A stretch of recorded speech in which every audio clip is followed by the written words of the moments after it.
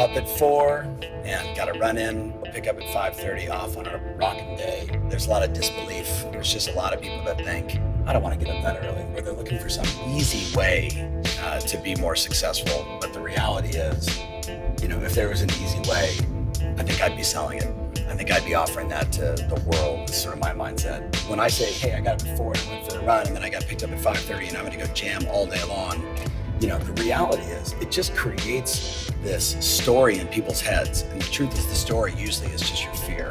There's just all these stories about why you don't exercise your greatness. Could I commit to being a 10 in all areas of my life with no apologies, meaning I don't care what anyone else thinks. The opinions of other people don't pay my bills. The only thing that pays my bills is me against me, going out and being as ambitious as I can be, swinging for the fences. That's what this is all about.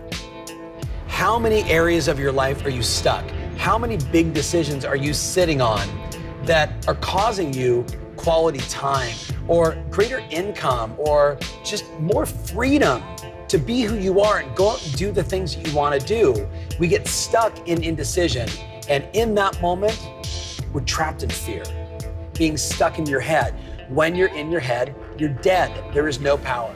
Hi, I'm Coach Tom Ferry, and for nearly 3 decades, I've helped, dissected, analyzed, coached, trained, and developed many of the most successful real estate professionals around the world, not just to have an extraordinary business, but to have an extraordinary business and life by design. If that's of interest to you, I absolutely recommend you subscribe.